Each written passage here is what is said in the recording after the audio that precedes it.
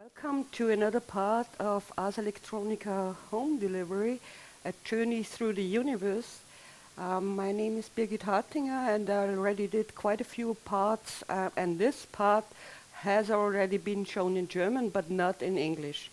It's a special home delivery today because we also have visitors in here. They just did a guided tour. But for the home delivery part, the first part of the deep space, Uniview will only be presented in 2D, not in 3D. Afterwards, when we are done, our visitors will get glasses and then they will fly through the universe in 3D. But if we would have 3D, then all the lines would be double. If you look at the Earth in the background now, you see that there are two Earths. And what I'm going to do now, this is the Android phone which I'm operating this program. And here, for example, I can choose stereo off.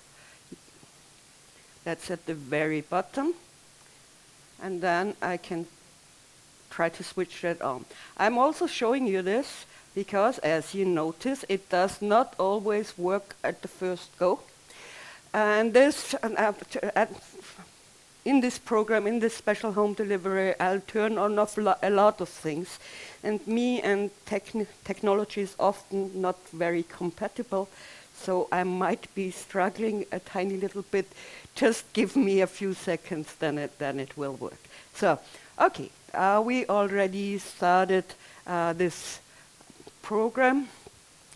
And I'm asking one of the technicians, could you give me a laser pointer, please?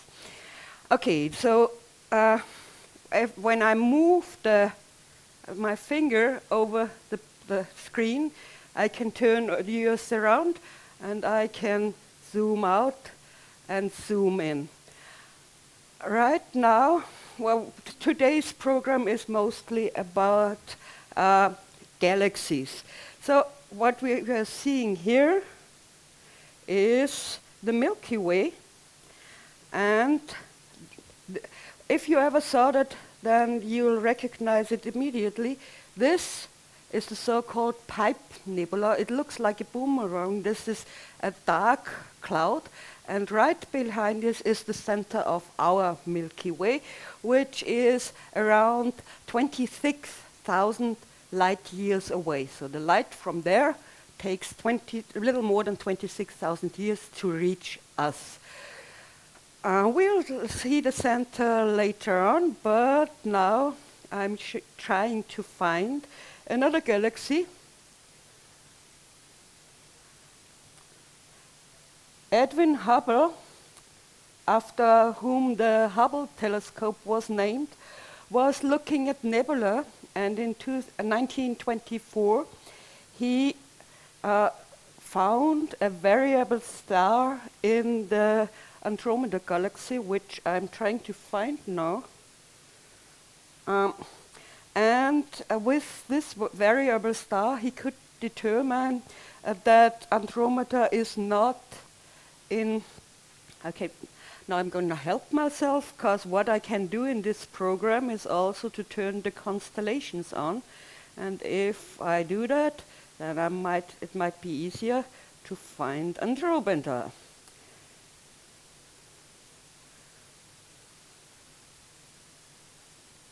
And here we have this effect. It didn't work at the first go, but at the second try. So, okay, so here, we are at a completely, but that's cool. What we see here, this constellation is called Cepheus. And this is the star Delta Cephei. This is a variable star. Means that it's periodically lighter and darker.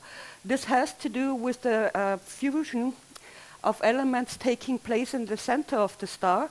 Whenever it's running out of hydrogen, and if it starts fusing beryllium instead of helium out of 4 hydrogens, that's the light which is emitted is absolutely defined. But as soon as it starts burning beryllium, then the star expands again, so the temperature and the pressure is going down, which means there is not enough temperature and pressure to keep on burning hydrogen or helium to beryllium. And so this process stops. Then gravity takes over, and the star is getting smaller again. The temperature and the pressure is rising, and the whole process starts from. This is called a standard candle, and you know exactly when it starts burning again how much light is emitted. And if you know how bright the star is, you also can measure the distance. So this is Cepheus, and now we are here. This is Andromeda. It's only a nebula, and they thought, it was just a class of cloud of gas or something. And then Hubble discovered that this is not a nebula, but a different galaxy. And we are now flying with multiple speed of light and are looking at our home galaxy from the outside.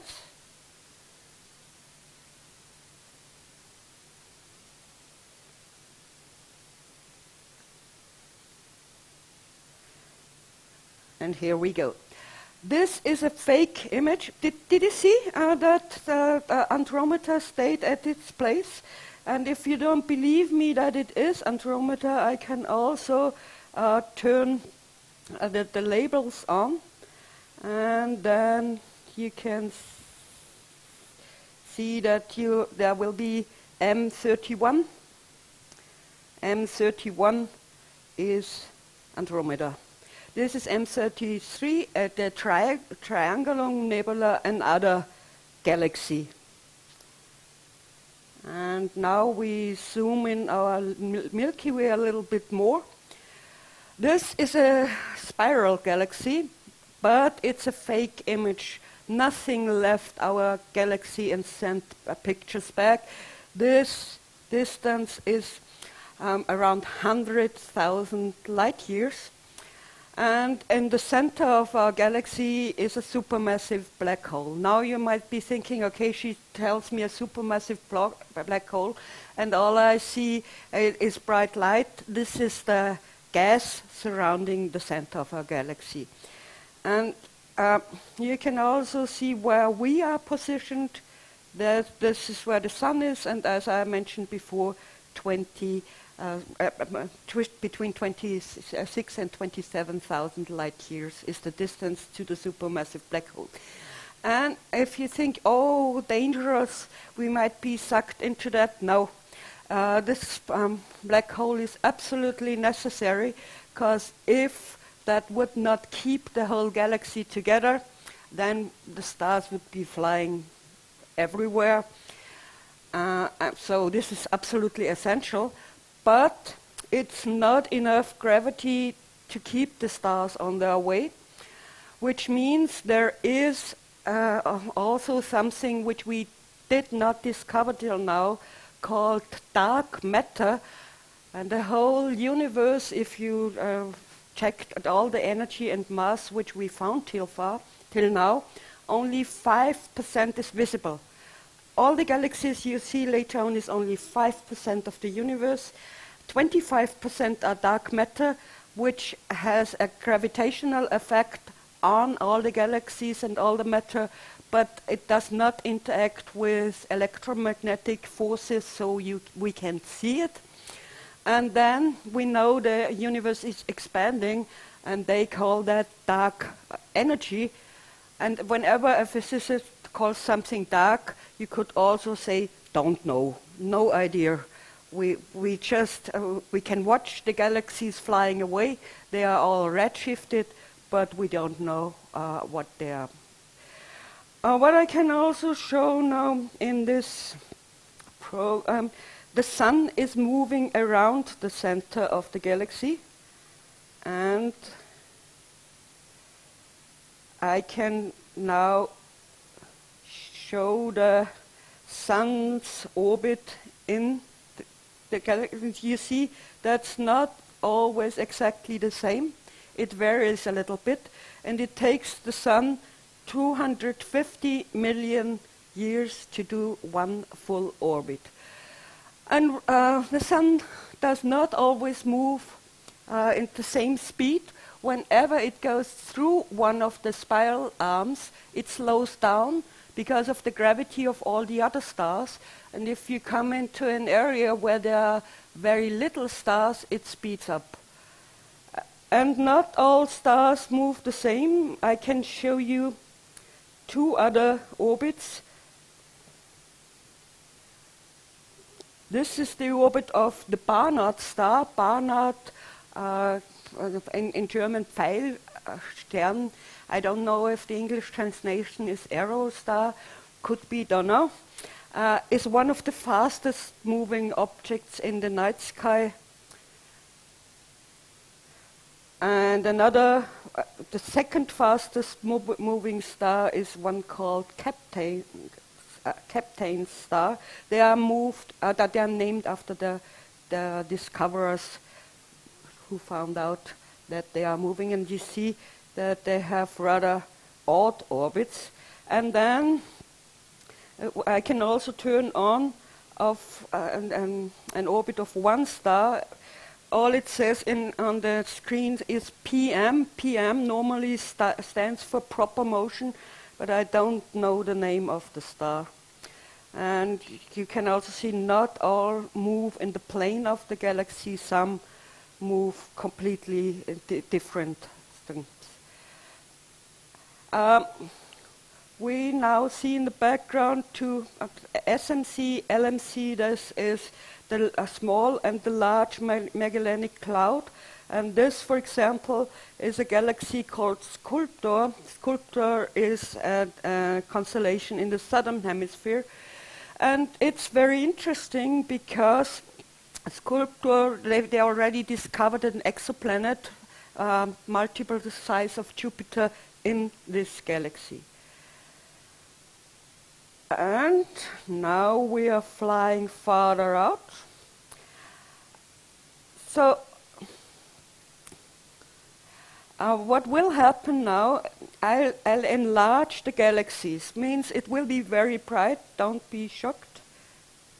So now all the images of the galaxies are in the right position, but they are not in the right size. And it's so bright because Andromeda overlaps our Milky Way. By the way, Andromeda is on a collision course with the Milky Way, and in like 3.5 billion years they will collide. At the moment, Andromeda is at a distance of 2.5 million light years. And every dot you see now is a galaxy. And the red dots on the side are so-called quasars, quasi-stellar objects. They look like stars, but they are galaxies, probably in the early stage of development. And if you see the so-called sand clock shape now, here the Milky Way blocks our sight, and it was not added. And there are more galaxies on the left side as on the right side. That is, when this program UniView was done, the Sloan survey had been taken place on the northern hemisphere, but not in the southern hemisphere. It was not completed then. It is completed in the meanwhile, and they found just as many galaxies as outside the northern hemisphere.